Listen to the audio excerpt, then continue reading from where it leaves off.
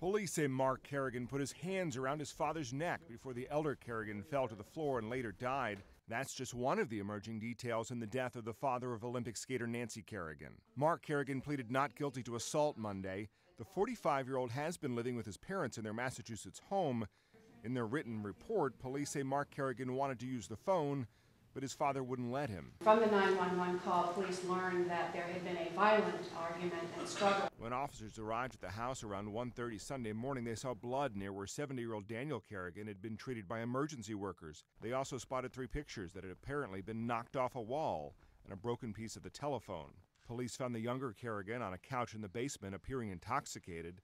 They say he was belligerent and combative, but he did answer questions. Kerrigan's parents previously sued Mark over money they paid to take care of his home while he was in jail. He was released in 2007.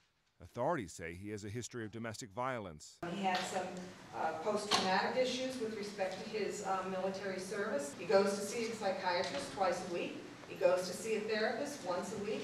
He takes medications which are absolutely necessary for him. Prosecutors say they have to wait for the results of an autopsy before deciding if they should file more serious charges. His mother, Brenda, told a Boston newspaper her husband died of a heart attack, and there was nothing suspicious about the death. Nancy Kerrigan won silver at the 1994 Winter Olympics. Just a month after being whacked in the knee with a baton, she visited her parents' house Monday but did not talk to reporters. You have seen what the family has been through over the years.